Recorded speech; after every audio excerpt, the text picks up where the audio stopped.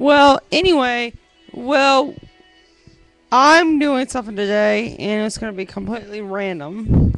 But remember, today I'm adding 7 videos. I already got 3 up. Keep subscribing, keep watching, and I hope all these videos get. So I'm going to explain what today. What pisses me off? What pisses me off is when people call your phone and they're like, "Hey, what are you doing?" I'm like, "Nothing." And then they call back, and they're always like, "Hey," and they're like, "What are you doing?" I'm like, "Nothing." And they're like, "Well, I gotta go. I'll call you later." I'm like, "Why the hell did you call me in the fucking first place?" Also, Chips Ahoy, especially minis. What the hell? You're gonna want another one and another one and another one, and then you know what? Your bag's already empty, which is stupid.